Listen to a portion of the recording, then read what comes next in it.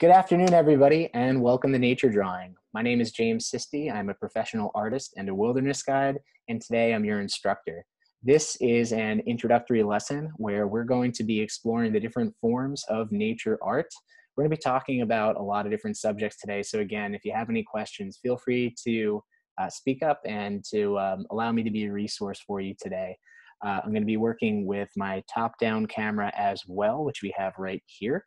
And I'm also going to be sharing my screen with you here. Okay, so let's get started. So just a breakdown of today's agenda. We're going to be talking about our goals. We're going to be going over what kind of kit that we use in our practice. And we're also going to be talking about how we can get started in our own nature drawing practice. We'll do a group warm-up exercise together. I had sent an email with 2 attachments. These are reference photos that we're going to be using. I will put those inside the Zoom chat in case everybody doesn't have that attachment. And that way we'll be able to work in tandem. We'll also be going through a landscape drawing exercise, a nature journaling exercise, and then finally we'll conclude with some inspirational tips for you folks to continue your practice after class, and finally announcements. Okay, so what is our goal? When we talk about nature drawing, really what we're experiencing is more than just an art form. We're taking ourselves and we're projecting us into an environment that is a living, breathing environment. It's nature. And the goal of nature drawing is to connect with it and become closer with it and to explore it. And in exploring nature, we're going to observe a lot and we're going to learn a lot. And it's always a benefit for us to not only absorb these learning points, but also to turn them into teaching points and share what we've observed and learned with other people. So it's a great habit to form, especially if you've been looking to find another creative avenue or another creative vehicle. And it's something that you will continue to build and get better with over time. And the best part about it is that it's not that hard to get started. It's not an expensive hobby. Really, the bare minimum that you need is a sketchbook or some paper, a pencil, and a pen. That's it. That's the bare minimum you need.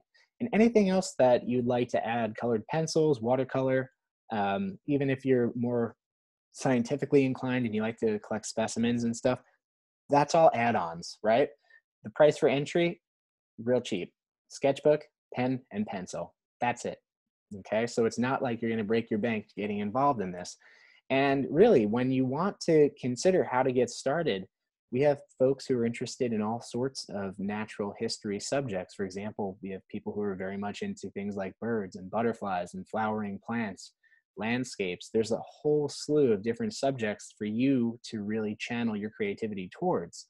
And really, when you go on a nature walk or you spend time in nature, you're opening yourself, you're opening up your mind, and you're opening up your observational skills to the things that are happening around you. And when you put yourself in that position, you're really getting into the right mindset to begin doing something creative. Okay? So what we're going to do is a brief warm-up exercise, and I'm going to teach you my technique. If you've been in a workshop with me before, you're very familiar with this. If it's your first time, don't worry, we're going to work very slowly and we're going to be able to make sure that everybody has an opportunity to absorb the lesson. So really what we're going to do is I'm going to switch my camera to, well, first I'm going to share my reference photo with you. This is a photo that I attached in the email. If you didn't receive that, I'll drop it in the chat as well. But it's a simple walnut. We're going to work on how to set up our drawing. Okay, meaning before we put on our artist hats, we're going to put on our architect hats. We're going to put together a plan and we're going to build a drawing together. Okay, and I'll show you what that means in just a second. So I'm going to switch to my top-down camera here. And again, if you didn't see this photo attached in the email, I am going to put this in the group chat on Zoom so everybody will be able to access this file. And here we go. Boom. All right, so that should upload in just a second. Great. So how do we get started, right? So I have a couple of basic materials here. I have 2 types of pencils, one with a harder lead and one with a softer lead. And I'll show you the difference between them in just a minute. I also have a kneaded eraser, which is a great cheap investment. It's a malleable eraser that doesn't leave behind a pink residue or scuff up the page. That's why I like this particular kind of eraser. And then finally, a good old-fashioned pencil sharpener. All right, the paper I'm working with, and I'll just adjust my camera so you can see, is just plain printer paper with 3-hole punch on either side. And that's because I like to keep my drawings together in one place. Some people have nature journals, other people have binders, I have both. So for this exercise, we're going to use 1 sheet of white paper, okay? And we're going to fold it in half. Okay, we're gonna be using a couple of different techniques today, so I wanna maximize the utility of the paper itself. And the first thing I have all my students do is simply to draw a rectangle or a margin around their page, just like this. And the reason why I do this is because A, it's establishing the territory that I'm responsible for as an artist. Okay, so everything happening inside this box is my world. And it's also giving me a space to write in different notes, and it's a good way to also get yourself organized too. So that's it. We start by drawing a rectangle, okay? And again, I'm gonna be showing this just one more time so that we can all be on the same page here. This is the reference photo that we're gonna be working with. It's a walnut split in half, okay? And I'm gonna teach you my system for planning a drawing, all right? So we're gonna look at the open shell on the left, okay? And we're gonna also see that there's the open shell with the nut on the right. First thing I like to do is to draw a line very, very, very faintly down the middle of my page here. Okay, that's dividing my rectangle into 2 different rectangles. So I know that I'm gonna have one on the left and one on the right. Pretty simple so far. Next, in order to make sure that my nature object fits, okay, I wanna make sure that this is something that will be proportional and accurate. Okay, I'm just gonna zoom in really quick here. I'm gonna take 2 steps, all right, and it's very simple. I'm gonna look at the width of the object and the height of the object. So what I'm gonna do, assuming that this is a centered drawing, okay, and if you want, you could also draw a very, very light line down the center so you know where the middle of the page is. You're going to put a dot on either side of the object, which will measure the length of the object, okay? So this is gonna tell us that our drawing is not going to exceed past or go past these 2 points, okay? Then secondly, I'm going to draw 2 dots to get the width. Okay, so I have length and width of my object. It should look like a little diamond, 4 dots, okay? And these are oblong objects, so it may not be a perfect square, may not be a perfect oval. We'll get there in a second, okay? So now that I have my length and my width figured, what's the next step? I always teach my class to think, again, think like architects, okay? We're not going to start drawing yet. We're going to begin planning now. If this is a round or an oblong type of a shape here, what we're going to do is we're going to start with either end, okay? And we're going to create an outline of our object. And the only way we're going to do that is with a series of little dots like this. Bear with me. The idea of putting together a schematic first is really going to take a lot of pressure off of you when it's time to draw. Because if you remember, like tracing, you have a guideline that helps you to move swiftly and confidently, okay? Just like if you're tracing something. So what we're doing here is we're planning, we're doing the hard work first of planning. And it's not an exact science. So if, for example, your dots are too wide, that's fine. You don't have to make everything perfect. That's the best news I have to share with you today. Your drawings don't have to be perfect. Really what we're doing is we're considering the outline or the profile based on the reference photo that we're using. This also works for 3-dimensional objects. So if you have something that you'd like to draw from one of your hikes, like a little shell or something like that, you can use this technique with a three-dimensional object as well as with a 2D object, right? So let me just adjust this camera again. So what we're going to do next is we're going to consider how this architectural element, this blueprint, is going to evolve into a drawing. We did the outline, so now let's consider the interior architecture of our walnut shell, okay? Starting from this right-hand side where we made our dot, we're going to notice that there is a little feature here, okay? It kind of looks like this. Okay, we have this little feature here, as well as a border, right? And I'm just going to come around on this side so you can see from the camera.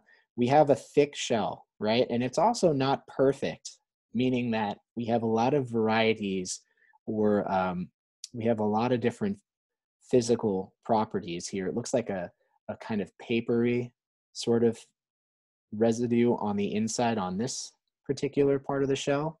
And again, I'm just looking at the photograph here, and it also seems like we have a woody texture in other parts, like right here or right here. And just as you consider these different textures and properties, okay, we're just filling in the information that we need on the inner perimeter, right? So we're working from the outside in rather than the inside out. So just to recap, we started by laying out the length and the width of the object, and we created an outline of the object using dots. Then we moved in to the interior outline of the object because it's got a thick shell, okay? Now we're gonna actually begin by connecting the dots here. And I wanna emphasize that, for example, if you did an outline just like this, you don't have to trace the dots perfectly. They're just guidelines. So if you're really watching and paying attention to the reference photo here, you're going to notice that, okay, maybe my shape is off. This is the time for you to correct that shape, because now we're actually beginning to draw. Everything we did so far was part of a planning phase, and that is what gives you the advantage as the artist. Notice how my height is slightly different now than when I originally estimated. That's not a negative thing. That's a good thing. I saw that my estimate wasn't quite accurate. So as I began to plot my coordinates, again, thinking like an architect here, I made the observation and shifted my width to fit more accurately to the reference photo. And you can do that too. Now that we're in this particular phase, again, don't feel pressured to force yourself to stick with the dots that you initially laid out. You can trace over them directly, or you can move them. Eventually, you can also even erase them if it's distracting to you. But again, we're planning our drawing, and then we're executing our drawing, not just jumping in without having a clear agenda here, okay? So this is just an outline of the walnut shell, right? So what I'm going to do next is I'm going to consider, again, we have these different properties, these different textures happening inside the nut. I'm going to look at this woody section over here, and I'm just going to connect the dots, okay? Very straightforward here. And I'm going to continue down, taking care to include some of these papery features that have been left over from when the shell was separated. Okay, because if you ever opened up a walnut, there's a lot of different textures inside, and you can tell that there's like a sort of paper covering over the nut, similar to like if you opened a peanut. Okay, so that's going to add a little bit of character to our drawing if we include that particular detail. All right. So I'm just going to continue, and also notice that the shell itself is kind of asymmetrical. All right, it's not going to be a perfect oval. It's going to be kind of crooked in spots. It's going to be overlapping with layers in other spots, just like this. So it's a great opportunity to really flex your observational muscles here and to specify these variations in shape and texture in your drawing, okay? And it's such a simple and common object. You can do this with leaves. You can do this with acorns, pine cones. Well, next time you go on a hike in the park or you go for a walk in the garden, see if you can find something to bring indoors and study. Right now it's autumn in the northeast of the United States, so we have plenty of specimens to choose from. A lot of the beautiful leaves are falling off the trees now, and it's just a great time to collect. And if you're collecting specimens, always make sure that you're doing it ethically. You don't want to kill or hurt anything. You want to make sure that, if anything, you leave something better than you found it when you go outside into the bush.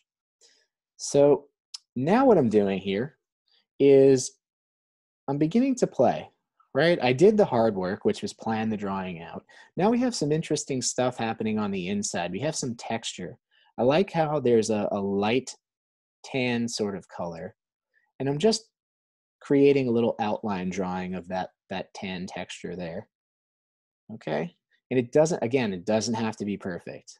This is just something that's giving me a bit of a filler, so to speak, so that now I have some content within my shell. Okay, so what we're going to be doing is just paying attention to the little bits of the nut that were left over after it was split open. Okay, and what this does is it gives a kind of a scientific observation to the viewer so that they can see what the inside of the shell looks like. I always liked scientific illustrations that show the insides of volcanoes or the insides of different, animals, things like that. So we're going to do a less graphic version by looking at the inside of a nut. But if you want to use your imagination, maybe you can add some insect life in there, draw some ants or some larvae. It's all up to you. Okay, now that we have these little contour textures in there, what I'm going to show you next is a way to fill it in. It's kind of spruce your drawing up a little bit. And one way we can do that is by adding some line weight variation. All right, I'm going to teach you all about that in just a second. So let's say, for example, our light source is coming from directly above, okay? If I were to place an object on the page in front of me here, okay, you'd see that I have a couple of light sources, but the majority of the shadow is on this side of the object, which would indicate that this side is darker than this side for all intents and purposes. One way to indicate shadow with your pencil is to draw a heavier line. So let's say, for example, if I were to make this line thicker on the bottom of the shell, it would suggest that there's a little bit of light play at work. Okay, and this line is the thickest line in the whole drawing. That's what I mean by line weight variation. If I were to take a good look at where the light source was, and I just notice all the different shadows that are occurring within the object, that's going to empower me as the artist to add a little flourish to my drawing in the form of line weight. Like, for example, notice how I'm using it only on the bottom of certain features here. If you look at the reference photo, everywhere there's a darker shadow, up here included, if you add just a little bit of variety, a little bit of a thicker line in certain spots, what that is telling the user, the viewer, is there's some shadow happening over here. And the best part is you're not even shading. You're just adding a thicker line strategically, not all the way around, just in strategic spots to demonstrate shadow, okay? And that works really nicely for when you want to begin your actual shading process, okay? So now that I've got the line weight variation accounted for, what next? I'm going to take my other pencil here, and you're going to notice that the pencil tip is a little bit blunted, and that's important because what we have here is a pointy pencil, which is what I use for drawing line weight, drawing my line work, and then a blunted pencil or a chiseled tip pencil to begin shading. So when I shade, and I'm just going to adjust my camera really quick here so we can get a better view. When I shade, what I'm considering is the fact that I'm now going to have to show, and I'm going to tilt my drawing this way so you can see it a little bit better. I'm going to have to show a difference in light value, meaning value is the relationship between dark and light. And the best way I can get a nice even application of shadow is by putting my pencil very lightly on the page. And I'm just, the pressure that you're adding here is minimal. You're just letting the weight of the pencil rest on the page. I'm gonna just change my grip just so you can see it a little bit better here. And what you're gonna do is you're gonna use very, very tiny circles, and you're just going to watch and make sure that there's a minimal of white space within the area that you'd like to shade, okay? And it takes a little bit of time. It's sort of meticulous, but it works very nicely for getting an even coat or a nice even consistency, okay? And all I'm doing is I'm noting where the darkest parts of the shell are first, and that's where I'm beginning to shade, okay? And for your homework, what I'm gonna have you do is you're going to draw the right hand counterpart to this. And that's got a lot of different textures and a lot of great opportunities to bring out some of those shadows. So this technique is what you're going to use in shading, okay? And obviously, you're more than welcome to email me and send me your drawings as you practice, and I'll be happy to give you some one-on-one feedback. Okay, so the part that I'm not shading in right now, this is the lighter area. And we're gonna shade in there in a little bit, but I just wanna make sure that I'm getting the darkest parts first, and I'm not pressing down hard at all. In fact, I'm being very light and very deliberate in not shadowing too hard, because we're going to have to change a little bit as we begin to shade in the lighter parts, right? We don't want to just go all in and make things as dark as possible first, because if you make a mistake, it's hard to erase.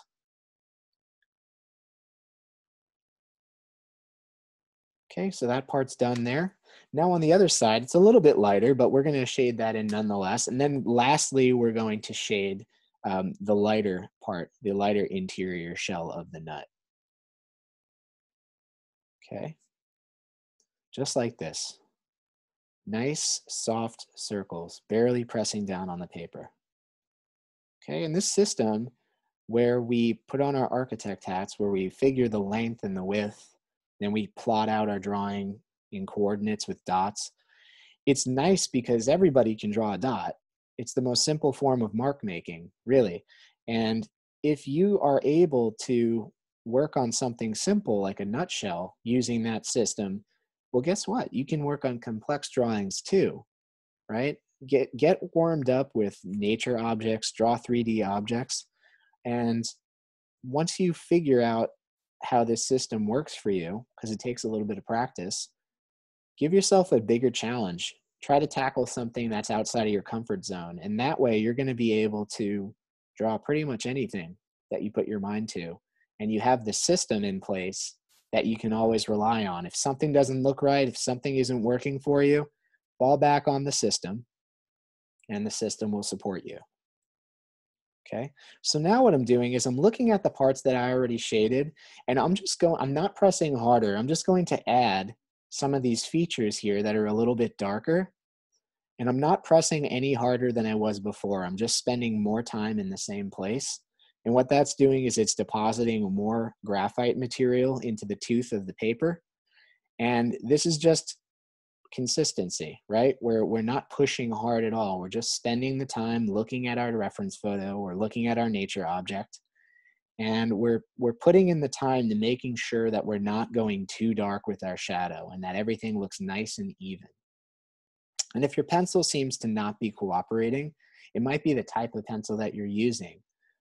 These pencils that I like, the Derwent, the Palomino Blackwing pencils, I really enjoy the way that they distribute material onto the page. You know, not two pencils are created equal. So I tend to avoid using a school pencil, for example, because that was meant to fill out math problems and scantrons. This is more of an artist's tool. So that would be one thing I'd recommend you pick up if you want to continue practicing drawing, is just invest in a nice set of pencils. They don't have to be expensive, but companies like Palomino or Derwent or Generals are really nice starter sets that give you a lot of bang for the buck. Okay, and notice how I'm just going over places that I've already drawn on, right? We have little portions that are slightly darker, so I'm just going to go ahead and add a little bit more by simply making more circles in a concentrated area. That's it. Again, I'm not pressing hard at all. And now for the areas that we filled in earlier, I mean that we didn't fill in earlier, these are the lighter spots. You're going to notice something. As I fill this particular area in, it's going to kind of blend in. Watch. It's going to kind of blend in with the surrounding area. And that's okay. You're not going to lose what you put down. What you're going to have to do next is, in order to continue to make this lighter, you're going to have to go over that other area on the outer perimeter, just like this, a little bit longer. Okay, and what that's going to do is it's going to just bring down the light value, or it's going to make it darker, which will create a nice little contrast with the highlighted areas. Okay, now this is all in a nutshell. So everything inside the nutshell is going to have to be shaded in. Okay, but you don't have to go too dark, just dark enough. You want to preserve some of these textures and some of the information. Okay, and very, very lightly, very, very lightly. Just make those tiny little circles. And for the areas that are very highlighted, just leave the page blank. That whiteness of the page is what's going to work as your highlight. Okay, and if you feel like some of the stuff's getting lost in the shuffle, just go into those areas that are a little bit darker, spend more time there, and you'll be able to bring out those darks very, very nicely. Okay, same thing around the edge, because there's kind of a lip around the edge of the shell. So, for example, right over here is going to be a darker area. That's where we've used a thicker line when we added line weight variation. So that's a really good tip. If you see a spot that's particularly dark and you already did the line weight variation there, that's how you know you're going to add more shadow to it than the rest of the shell. Okay. And again, I used that phrase earlier, we're constructing a drawing.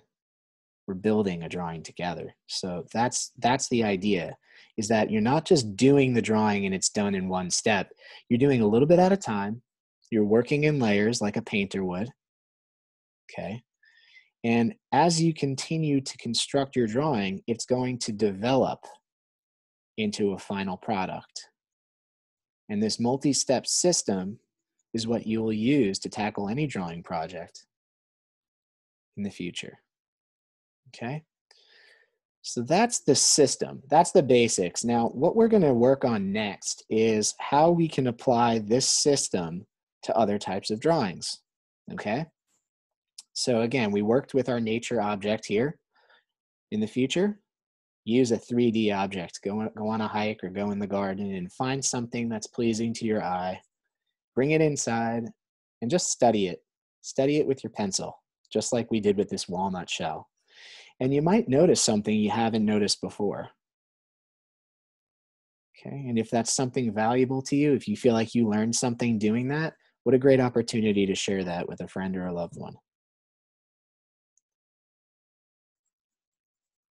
Okay.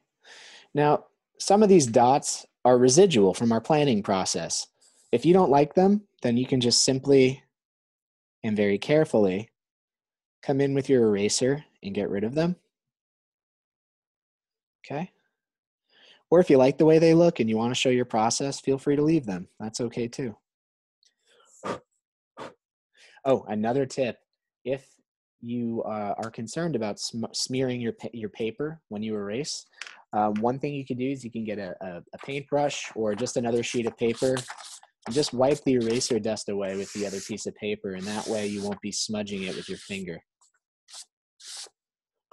Just like that. Okay? So, yeah, and then finally, since it is a three-dimensional object, it's obviously casting a shadow. I'm just going to take my pencil very, very lightly, and I'm going to add a little tiny shadow on the outside so that it's not just floating in space. A nice even shadow. And if you're interested in working with colored pencil, this is a technique I use with colored pencil too, because as we add layers and layers of graphite, you can do the same thing with colored pigment. Okay, and you really can tell if you have a good colored pencil or not based on the wax to pigment ratio.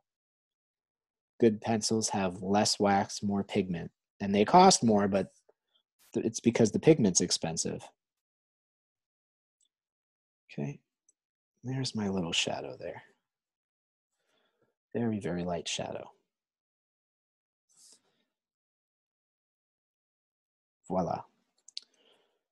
Okay. So another thing that you can do to augment your drawings here is you can add some notes. Obviously, we know that this is a walnut shell. And if you want to add a little flourish, you can, there you go, exercise your penmanship skills.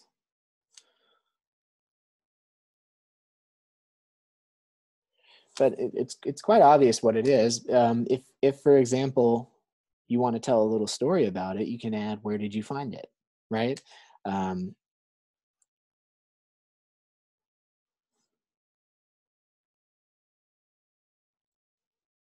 If we were on a hike, let's say, um, since I'm on Long Island, pretend we're in the Hamptons.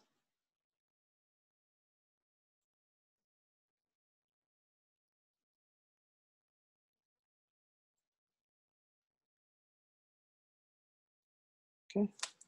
So this tells a little story. It creates a context. If you want to add the date, today's the 14th.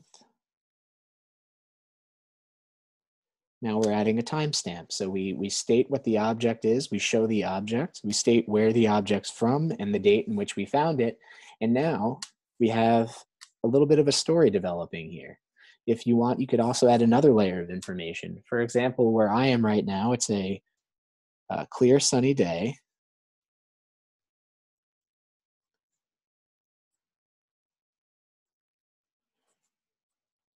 With a slight breeze.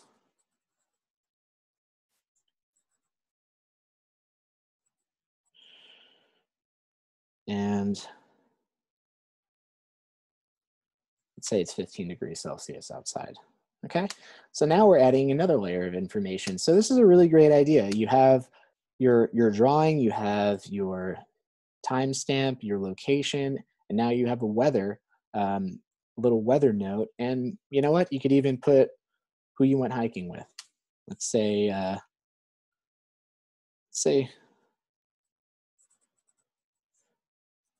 Shan joined me for a hike. Okay, so now you have a person too. So now you just continue this narrative as much as you'd like, but it's a great way to take something that's very normal and mundane and turn it into something that's very personal and add a layer of information on top of that drawing, okay? So that's a very quick warm-up exercise for us. And next, what we're going to do,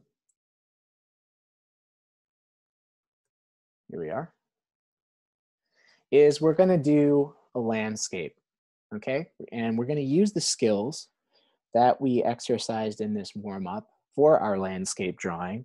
And this is something that we did in our nature drawing intro class last Thursday. We did a landscape drawing there as well. So when it comes to drawing a landscape, we have our tools, right? Our pencils and our paper. Next, our job is to establish a visual hierarchy, okay? When we drew our nature object, we looked at the length, we looked at the width, but when it comes to drawing a complex thing like a landscape, you're gonna have to figure a little bit more. So what do I mean by visual hierarchy? Okay, essentially, this establishes a focal point for our drawing. Okay, this was a picture I took when I was hiking out in Mount Rainier National Park a couple of summers ago. And I wanted to take a picture of these beautiful flowers. So those are the objects in focus. They have the highest visual hierarchy in this photograph because everything else is blurred out in the background, right? The horizon, those trees, even the mountain itself, Mount Rainier, that's all blurred out.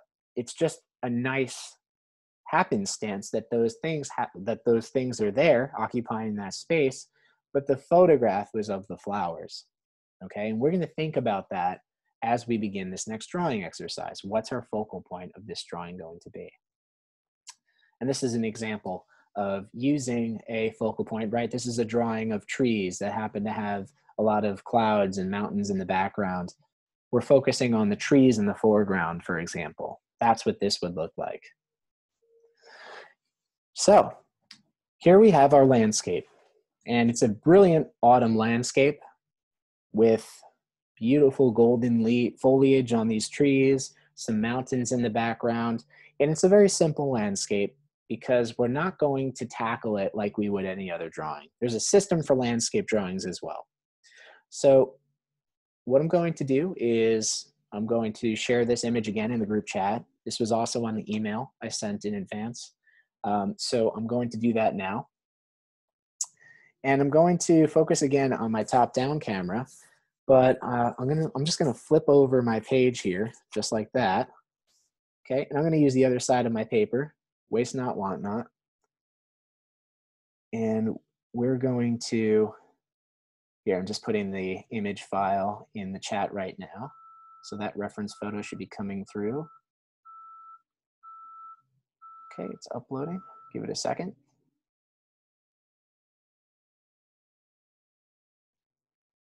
There we go. Perfect. Great, there you go. So have that open. And again, we always start by squaring our page, right? So I'm just going to draw a border or a rectangle. And this is the space in which I'm responsible for as the artist. Okay, this is my territory.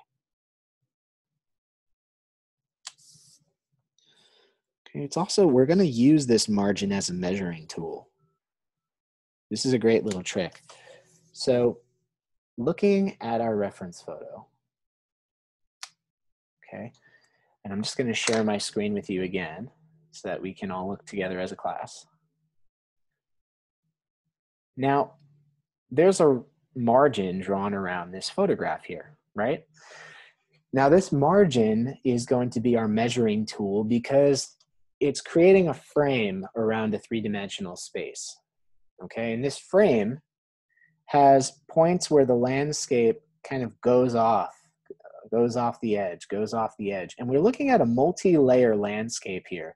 In the foreground, we have this beautiful forest with individual trees, and I'll show you how to draw these kinds of trees in just a second. In the middle ground, we have a forest that's just in between the mountain and this foreground here. And then finally in the background, we have the mountain range, okay? All of the sky here is negative space. You can add birds, clouds, whatever your heart desires. But let's consider how these pieces of the landscape, these features, kind of are anchored to the sides of these margins here. So going from left to right, if I were to notice where this mountain is anchored to the side of the margin, that'll help me determine where I'm going to draw this mountain on my page, okay? Say it's about 7 centimeters down from the top. And then if I look down maybe 5 centimeters, I'll notice that's where the midground, the middle ground, is anchored to the side of the page. And then 4 more centimeters or 5 more centimeters, I'm going to notice that's where the foreground begins, okay? And then the bottom of the page. So by illustrating the key points, guess what? You're going to put more dots on the paper. Illustrating these key anchor points is going to give us a good reference to begin. And that's how we use our margin or our border as a measuring tool. Let's look at the right-hand side. Let's say, for example, we have a full 10 centimeters before the foreground begins, from the top of the page to right here, this anchor point. That's an important thing that we want to observe while we're working on this landscape, because this is going to actually become a line that goes across the page. Same here, same here. We're going to look and see where the beginnings and ends are of these lines. And that's how we're going to get a nice layered effect with our drawing too. Okay? So I'm just going to show and demonstrate what I was talking about here. Looking at the reference photo again, I'm going to say from the top of the page, okay, about 7 or 8 centimeters here, I'm going to add an anchor point, and that's the top of the mountain on the left-hand side. I'm going to go down another 5, boom, got another anchor point, and then another 5, boom, another anchor point. All right, this is going to help me to determine where the starting point for my drawing is. Same thing on this side, about a full 10 centimeters, maybe 11 or 12. Okay, I'm going to add another anchor point. This is where the foreground forest begins. And really, just understanding the relationship here, we're going to have this dot connected to this dot, and we're going to fill in the story in between. Okay, and that's going to help us to get started here. So the type of line I'm going to draw is going to, again, be a dotted line. And it's going to be kind of sporadic, because I'm just going to say, these are, let's say these are spruce trees. These spruce trees are like cones. They're conical in nature. Okay, so it's not going to be a flat line that we draw across the page. It's going to kind of look like a Richter scale, like if you're looking at an earthquake measuring device or a heart rate monitor. You're going to have a kind of jagged line that goes across.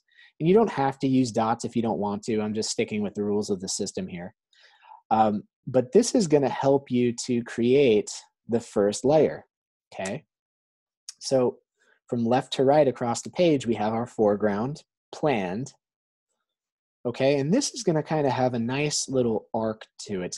This middle ground is going to arc and disappear behind this foreground. Now, I'm not going to have to use the dots there because, quite frankly, we don't need to. This is going to be kind of like a Richter scale again. And the way I do this is just very, very randomly. I try to create these little jagged points here, because not every tree is the same size, right? We have a nice randomness to it, and it kind of comes down like this. And finally, the mountain range. This I'll go back to using the dots, because we have a couple of interesting variations in form with the mountain range, right? I'm just going to work my way across that ridge line, taking note of the different jagged rock formations, some of them square, some of them conical, some of them flat, some of them round.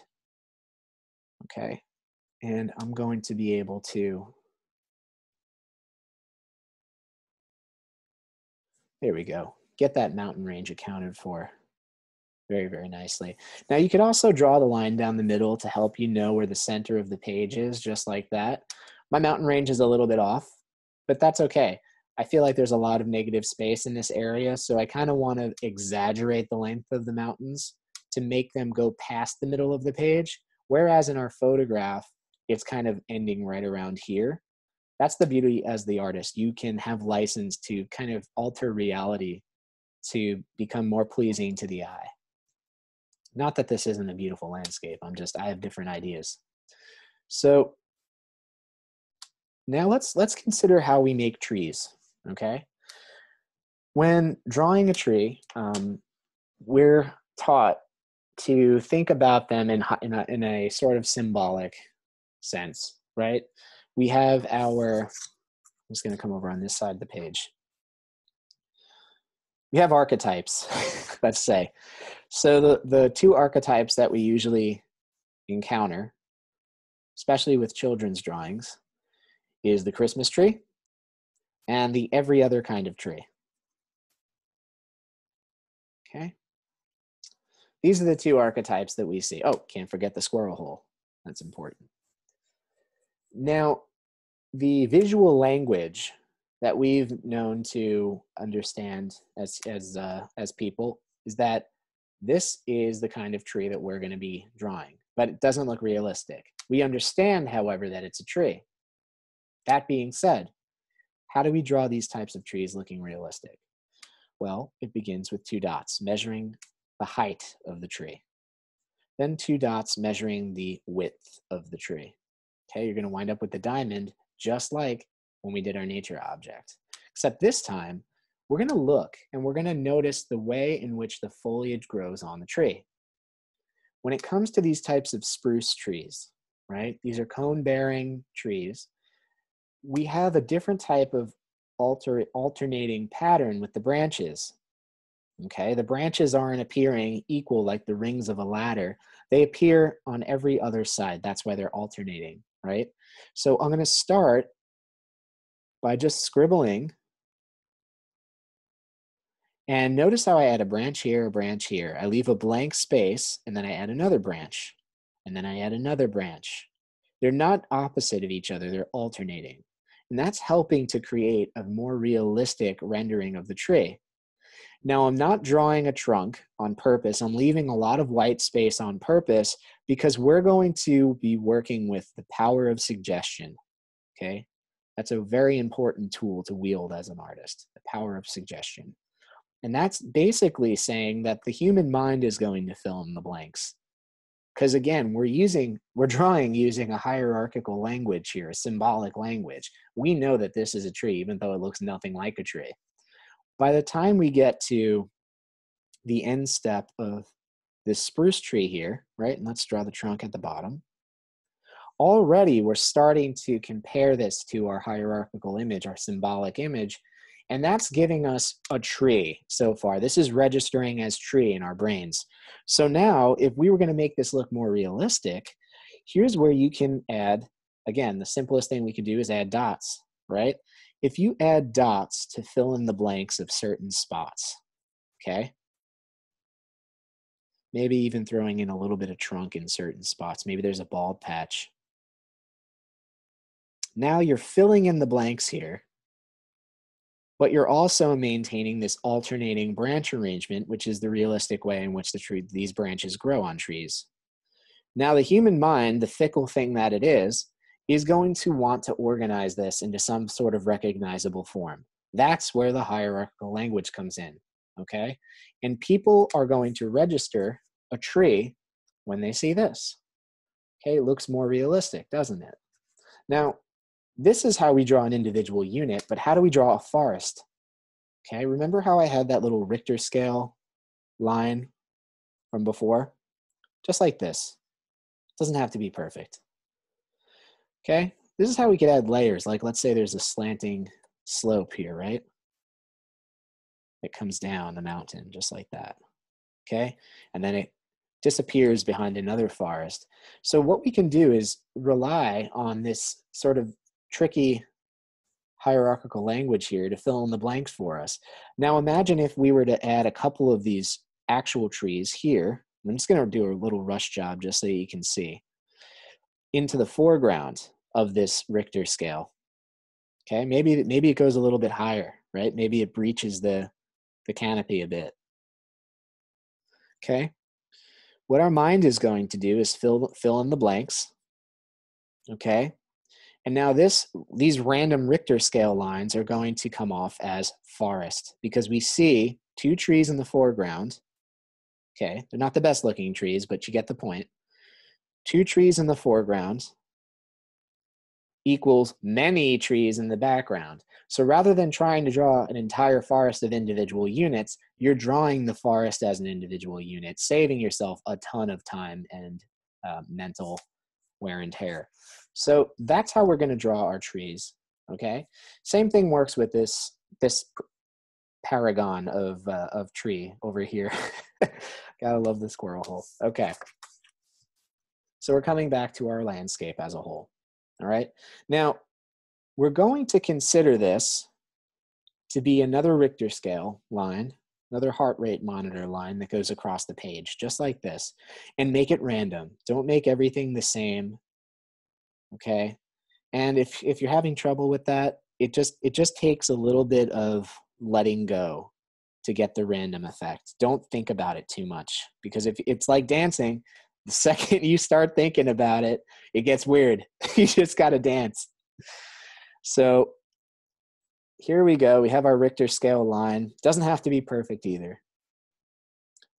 Okay, this is going to be our forest in the foreground. Now, how do we make this a real forest? Same thing like we did on the opposite side of the page. We're going to draw a couple of key characters in the foreground, and that's going to help us to build the mental bridge that we need to interpret all of this background stuff as forest, okay? So we're going to do this very methodically. And I really like these little two trees in the corner here. Like if you notice on the landscape reference that I sent, we have two little trees down here. They're about yay tall. Actually, it looks like three little trees. That's cool. Okay, three little trees. So what I'm going to do is I put the dot for the top and the dot for the bottom, which is the margin, okay? And I'm just gonna work from the top down, doing the outline of the tree, okay? Now the outline of the tree is important because we want these to be kind of silhouetted, right? We'll fill in all the other data later. We'll worry about the branches and the foliage later. I just want the outline of the trees, just like this. Okay, we're going to be picky and choosy. Now let's move over a little bit. Looks like we have a big one that's kind of leaning slightly to the left. So I'm not gonna, don't draw the line I'm drawing right now. This is just to give you an idea that it's a leaning tree. But draw the two dots, one for the top, one for the bottom. Okay. Now, considering the fact that it's a dead tree, we don't have any foliage on it, so we just have this kind of skeleton going on. What you're going to do is you're going to account for the different types of branches that are growing on the tree, not worrying about every single one, just follow an alternating pattern here, just like that. Okay? And now that we are at the bottom, we can add the semblance of a trunk. Okay? And I'm just going to fill that in very matter-of-factly, like that. Okay? That's it. That's a dead tree. Easy peasy. But behind the dead tree, this is where the cool thing happens. We're gonna do our silhouetting magic again. So the top of the tree that's standing directly behind the dead tree is taller than it, meaning that we're gonna add a dot above the dead tree. It's also straighter too, okay? It's going to intersect at a certain point, which is down here. But again, we're gonna focus on the outline of the tree only. Okay, and it's gonna look a little Christmas tree-like, you know, we're gonna have that kind of archetypical thing going on, but it's the same style as this, right? We're gonna just not fill in the middle because we want to add that nice little silhouette there. Okay. And this is gonna be a good little highlight of that one tree. Okay. And it's going to reinforce the illusion that we are in fact drawing a forest without having to worry about every single tree in that forest. Okay. Now this tree has neighbors. Okay. We're gonna think about its neighbors in just a second, but we have a couple of other big features that we want to draw. Here's another tree right in the foreground, front and center, plants itself right down in the middle over here. And starting from the top, we consider that alternating branch arrangement, leaving the middle blank. Okay, so instead of worrying about just the outside of the tree like we did here, we're actually going to go inside the texture of the tree and add those dots like we did earlier on the other page. Okay. Again, we're using that power of suggestion here, the human mind, to allow for us to do a fast job, but make it realistic. And I'm just adding dots inside these little blank areas from earlier. And I'm keeping my eye on the reference too. That's another important thing. Don't take your eye off the reference for more than a second, because what you want to do is just verify that the lines and the dots that you're making are going in the right spot. But really, the more you look at your reference, the more realistic your drawing is going to be, the better for it, okay?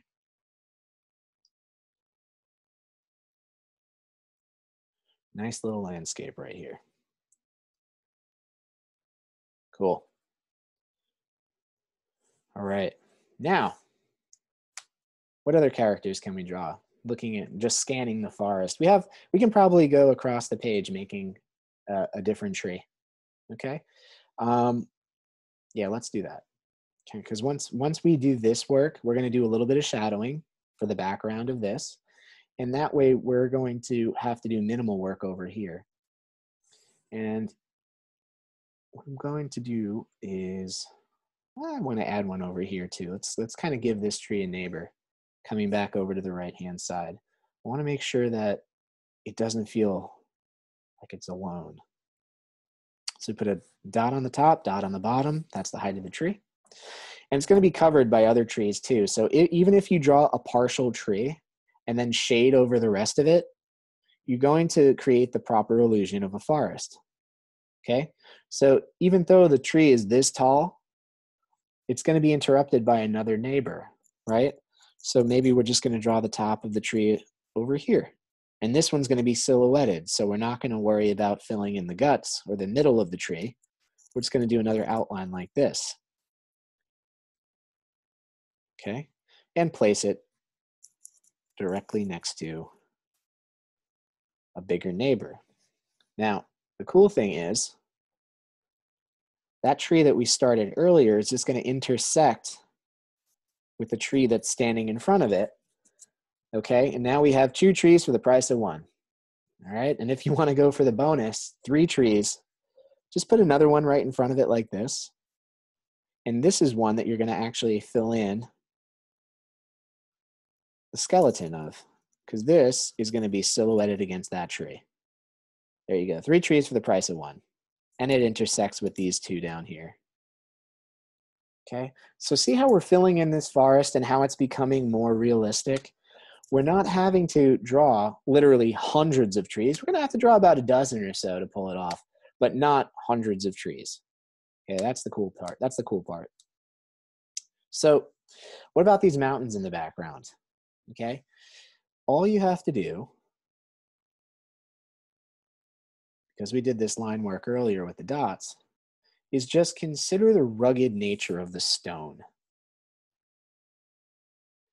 And look at how those pieces stand out, and they're shifting and they're moving and they're very much alive. Okay, we have some very interesting shapes. Imagine if you're running across the ridgeline of that mountain range. That would be awesome.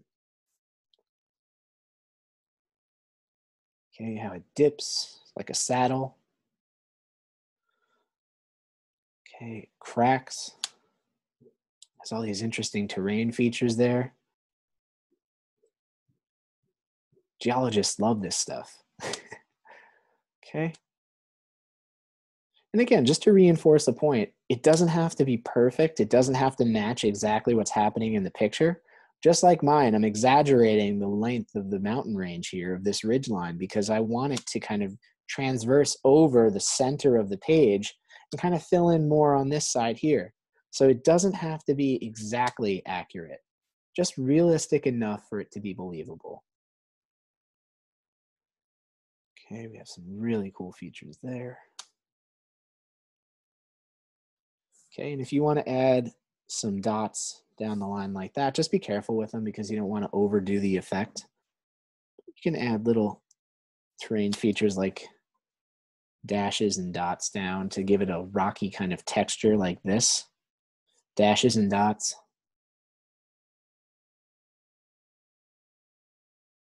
Yeah, I could hear everybody's thoughts. We get it, buddy. You like dots. Well, they work, and it's something that everybody can draw. Just like that. Dashes and dots, giving my mountain range a little bit of a rocky texture here. Now, what about that foreground that we drew, right? We're going to get there in a minute, but this mid-range here, I'm just going to grab my other pencil, my shading pencil. And all I'm going to do here is shade this middle area. And I'm going to be very, very gentle again with my application of the material onto the page. And I'm just going to go light enough so that we get a nice even gray coat.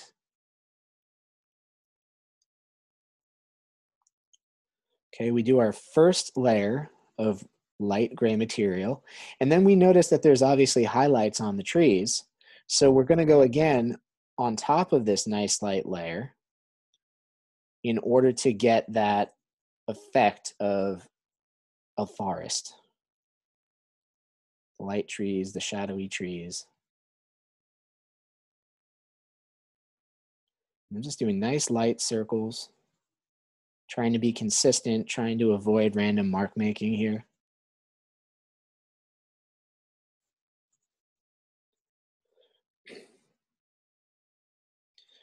I'm going to do that all the way across from left to right until I hit this little spot over here. Okay. So this is a nice technique for when you have some time to sit. Maybe you have a good half hour or so, taking a rest after a long hike and you're admiring the view. It's a great time to take out your sketchbook and just kind of start taking notes, taking visual notes on the things that you're seeing around you. And figure on making your marks very deliberately to give yourself some time to enjoy the view as well as to document what's happening around you. Okay, now that we have this base layer, here's another trick. All I'm going to do is add darker pyramid shapes. I'm not pressing hard.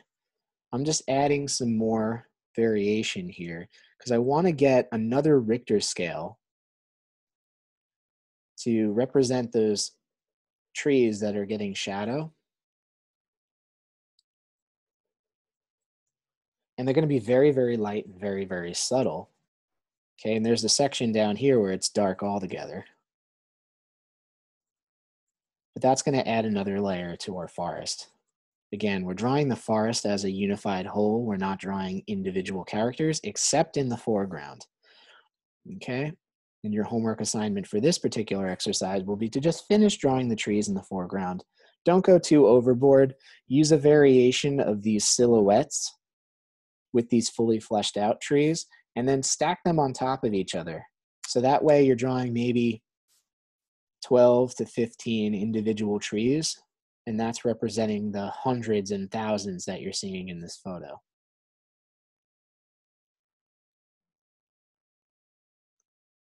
Okay.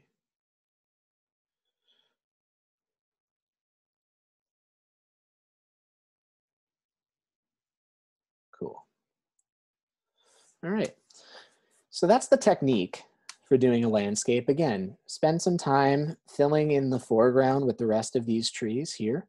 Luckily, this is all one or two different species of tree, so it's not like we're drawing a wide variety of flora. But the spruce, again, is expressed in a visual language, okay? We're all used to seeing the triangle on a popsicle stick here. Now, if we take that and we add alternating branches, leaving the blank space in the middle, all we have to do is add some dots or some other random marks in order to get a nice fully fleshed out tree. And again, if you want, you can even take your shading tool and just shade in that white space, leaving some, but mostly shading it in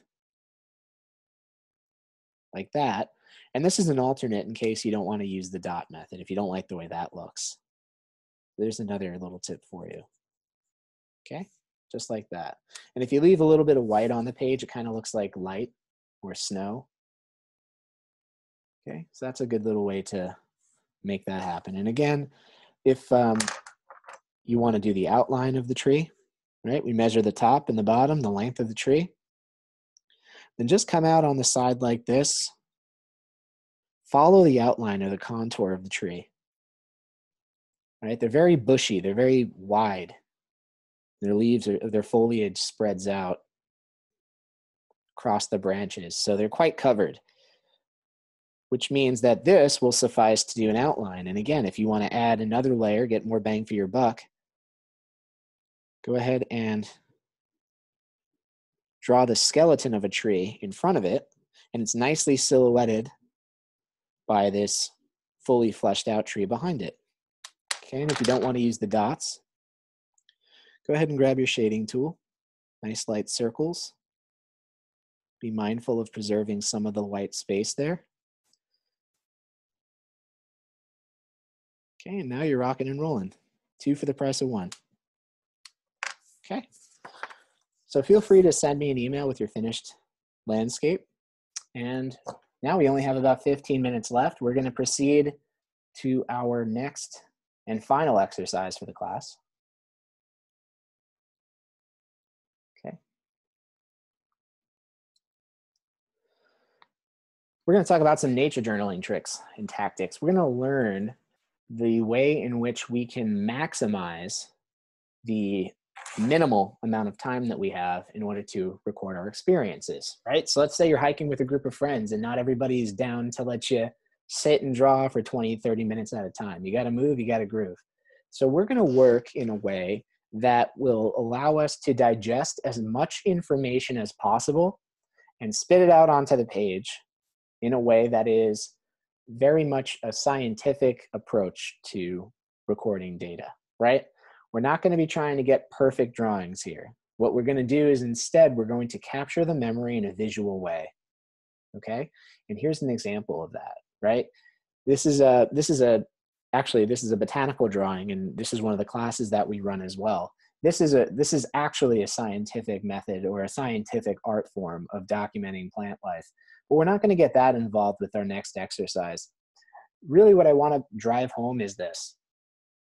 You have multiple vehicles of recording data. You have your drawings, you have the notes that you can write, and you have your measurements, such as temperature, height, width, things like that. So obviously the drawing part is what establishes that nice personal connection. It gives you an opportunity to truly observe something in an uninterrupted way. And it really gives you the training you need to develop a visual type of learning. And then additionally, drawing and writing together gives you the opportunity to externalize your thought process. And it'll add layers of information to your drawing, which will help to convey what's important about that drawing to the people who are looking at it, right?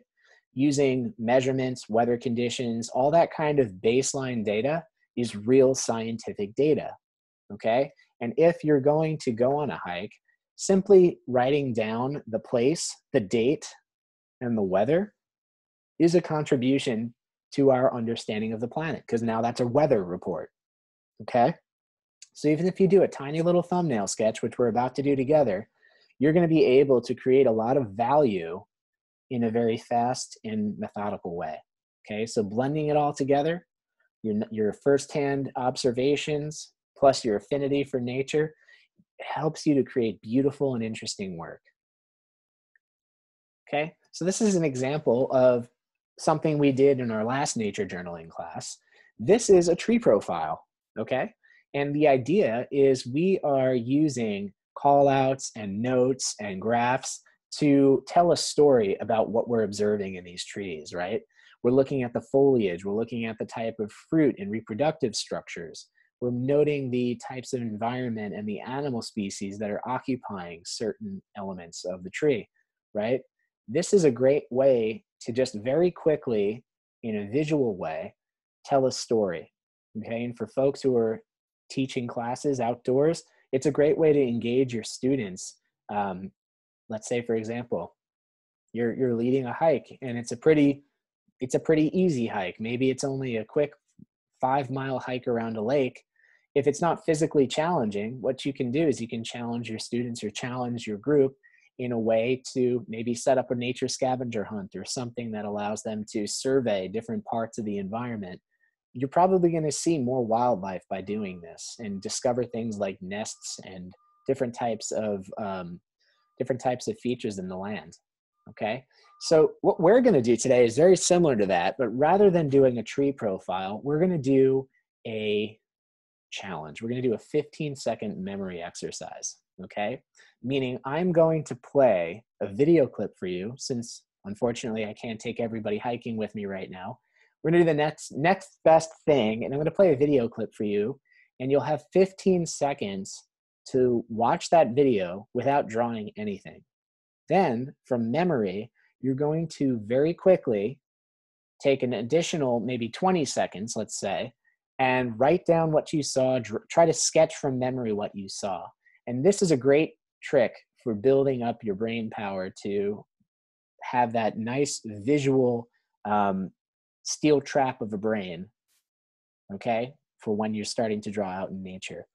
So really quick, we're going to get ready here.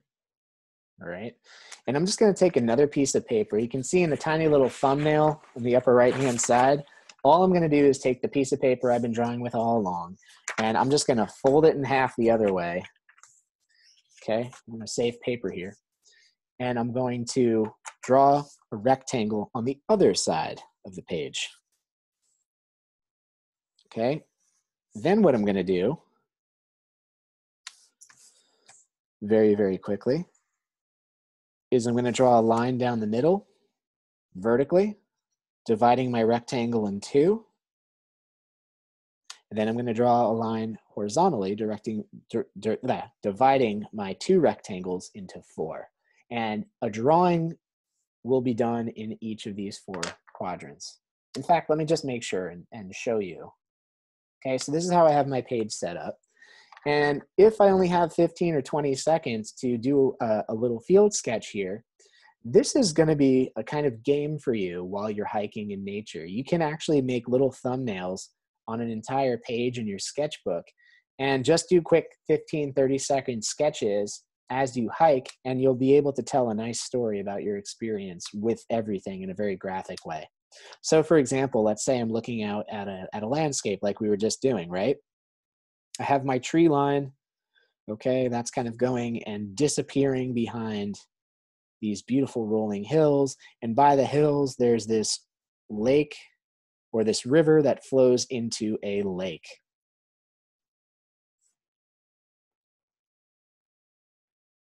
Okay, we have some birds flying overhead. What kind of birds are they? Let's just say those are some jays. Okay, and then let's say that these are pine trees. And this is a snapshot right here.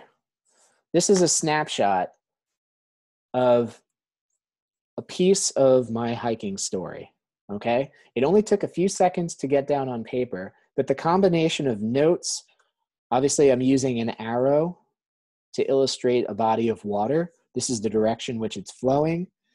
This is a great way to kind of just get the important details down on paper as fast as possible, okay? So I'm going to share my screen with you again. We'll have 15 seconds to observe. So I want everybody's pencils down, okay? And what we're going to do next is just watch, okay? And I have a tiny little kitchen timer here. So I'm going to put 15 seconds on the clock, and we're just going to look, okay? And that's going to start in 3, 2, 1, okay? So what's happening here? We have, looks like a beautiful tidal pool out in the ocean. We have some rocks. We have some stuff growing on the rocks, okay? And that's it. That's all the time you get. Okay, I know it's challenging, but there's a point to that. So what did we see here? Okay, so if I were to quickly, for 15 seconds, go from memory, okay, I saw a bunch of rocks. I saw a tidal pool, first of all. So that's the first thing I'll do is I'll write down a tidal pool. Okay, I saw layers of different rocks, but I also saw some interesting stuff growing on the rocks. Did you guys catch that? What's growing on the rocks? Okay, and you could write that down in the form of a question. Okay, and we also have the water coming in and swirling. So this is the tide. Okay, and it's kind of whirling around. Okay, that's interesting. What lives here? Right, and that's like a little more than 20 seconds, but that's the idea, is you want to get a quick little thumbnail or impression of the area. Okay, and if, for example, we look at the clip again, now that we've done that, we're now going to see it in a different way, right? We have all of these questions now, and we have all of these things swirling around our minds. Now that we're taking a second look, what other things are we noticing, right? It's a great way, and I'll just keep looping this clip here. It's a great way to notice stuff that you wouldn't otherwise notice, okay? I'm looking at the fact that there's almost a sort of waterfall happening right here, and I'm wondering if there's maybe a cave or something underneath, or if animals get trapped in there, that, you know, if the tide goes out. And all of these little questions are things that you can add into your drawing. So we're going to do this one again. So at this time, I'm going to allow you to actually draw and watch the video at the same time. And think about the simplicity of the task. Okay, we're not trying to draw everything perfectly. We're just trying to document what we're seeing in a meaningful way. Okay, so I'm going to go ahead and I'm going to put 20 seconds on the clock for us to, actually, you know what? I'll put 30 seconds on the clock for us to look and draw and write, and then we'll go ahead and share what we have. All right, and we'll start that in 3, 2, 1, begin. What do we got going on here? Okay. So we have a bird, okay? I don't know what kind of bird it is. Maybe it's a type of robin from Europe, okay? What's he doing? Looks like he ate something. What did he eat? What's he doing? Okay, kind of flittering around, orange on the front. Oh, there he is. Experience over. He's gone. And that's it, right? When we're in nature, unless we're drawing something that is, there's our 30 seconds. Unless we're drawing something that's non-organic, or something that was organic and is no longer alive, we really don't have all the time in the world to get a story. Okay, so within 30 seconds, all I was able to do is get a tiny little sketch of him. Okay, I noticed that he ate something and that the front of it is orange. It's it's crazy. I know it's not a lot of information, but it just gives you an opportunity to maximize the time you have, okay, in a very meaningful way. Because now, let's say, for example, these are all tied together, right? This is a hike that we just did, okay? So I write group hike, I don't know, at, let's say, Fire Island National Seashore. And I have today's date.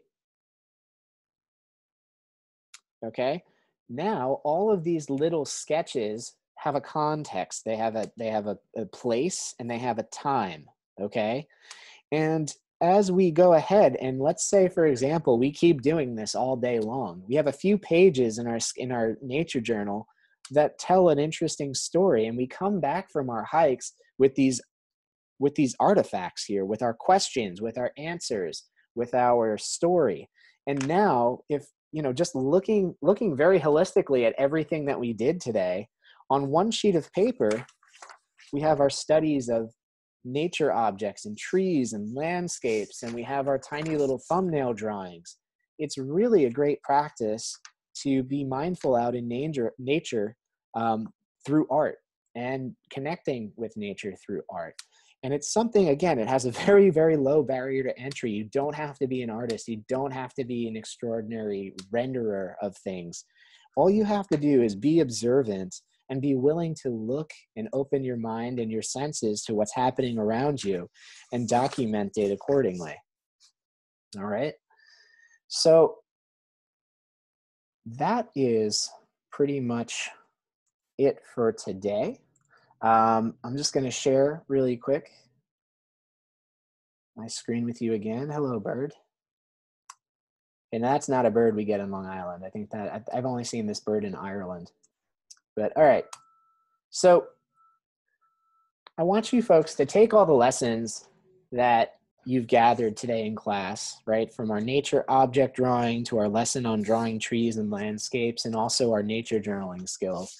And incorporate that into your next hike or nature meditation. In fact, if you make hiking or nature meditation a part of your weekly or even your daily routine, you're really going to start noticing more about what's happening in the natural world about you. And if you find that you're extremely interested in a particular subject matter, whether that's bugs, birds, plants, whatever, read up and become knowledgeable on that subject. And that way you'll become a subject matter expert over time. And that really puts you in a great position to teach people what you've learned. It's also a great way to keep a nature journal, stay consistent, make that something that is perfectly for you and only you. And that way you won't be pressured to make it perfect. If anything, look, this we went over a lot today, I know. But if you take home only one thing today, take home this. You're spending time in nature and you're learning about everything around you in a visual way. Got it, right? That's the idea here. But the thing I want you to take away is that it is a practice that is for you. It's a way for you to connect with nature. And you're under no obligation to share your work with other people. That being said, if you do want to share your work with other people and you want to join a community of nature artists, here's one for you. I run this particular group on Facebook. It's called Hike and Draw. So if you go to facebook.com/groups/hike and draw, you'll be able to share your work with other nature artists, other nature lovers, share pictures from your hikes, share questions that you have, and you have a great community of people to answer those for you. I also offer discounts on my workshops that I run. I offer downloadable drawing resources and other tools as well. So if you're interested, if you had fun today and you're interested in joining another workshop, here's our schedule. We're already done with October, so here we are in November. Upcoming workshops include a map making workshop. We have our nature drawing intro, where we go into more detail about our drawing system. We have our botanical drawing intro, which is a great marriage between science and art. We also have a very special workshop coming up. It's actually a really imaginative creation of a colleague of mine, Connor Nolan. It's a nature drawing workshop inspired by fantasy, right? So this is going to be kind of a real interesting twist to a thing that we already love, which is nature and art.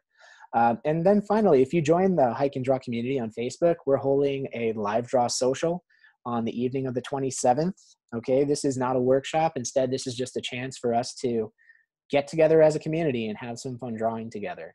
And then finally, we end the month with our nature journaling class. Okay, all the workshops and updates are on the Eventbrite page. Also, you can go to hikeanddraw.nyc for more updates there as well.